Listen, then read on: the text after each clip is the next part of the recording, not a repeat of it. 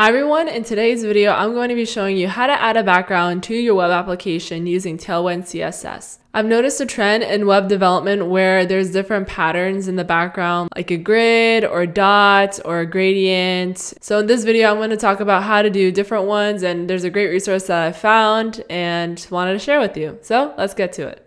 So here I have a project that I've been working on, and I want to add a background to my hero section in my landing page. Now to do so, there's a great resource called bg.iblick.com. Highly recommend. It's a collection of modern background snippets, and you got a lot of them. We got gradients, we got grids, and we got dots and whatnot, and I'll make sure to leave it in the description below. So I'm going to go ahead and show you how to add a couple of them. Let's start with a gradient. So I'm going to select this one right here. You can see we just copy the code. It says that we copied it and paste it right into our project. You can see when I paste it in though, that gives me a little error. I'm going to make sure that I'm going to replace class with class name. And then once we do that, we could go back to our web app and you could see that it has updated, and we could change the color of the gradient if we want to right here. So let's say we want to do something lighter like a blue. We could change it in our code right here, and you could see it's a little bit more blue right there live. And if you want to change it, if you don't want it to be white, if you want it to be something else, like let's say red, the top part, you could do that as well. And that's how you do that. I'm going to go back and leave it to white. So I think that looks pretty decent. So that's how you add a gradient. There's a bunch of other gradients if you want to add different locations, if you want to play around with it. So now I'm going to go ahead and try to add a grid. So let's try adding a grid in the background. I'm going to copy the code. Let's go back to our web app. We're going to go back to this section right here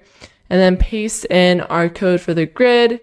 We are going to have an error again, so we're going to make sure we're going to place class with class name. And then once we did that, you can see the grid shows up. You can see we have an absolute instead of 0. Negative Z10 is very important that it's negative because we want it to go underneath all of our content. You can see we have a linear gradient to right and a linear gradient to bottom, so that's what's drawing the lines of the grids. If you want to change the color of that, you could do it there. You can also change the size of the grid. If you want it instead of a 6, let's do an 8 by 8, and you can see that the grid gets a little bit bigger, and that's how you add a grid. So let's go back and let's add the dots. So we could go ahead, copy the code. Let's go back to our web application. I could go ahead and remove this and replace it with this right here. And then I'm going to replace class with class name. The code is very similar. The only thing that's changing is the radial gradient, or if it's a linear gradient, and then the style of what it looks like. You can see right here, the dots are a little bit smaller and closer together. If you want to increase the size between the dots, you could go ahead and do that by changing this. Let's say 48 and 48. So now on our screen, the dots are not as close together. Now, if you want to increase the size of the dots, you could go right here and change this to, let's say 8 or something.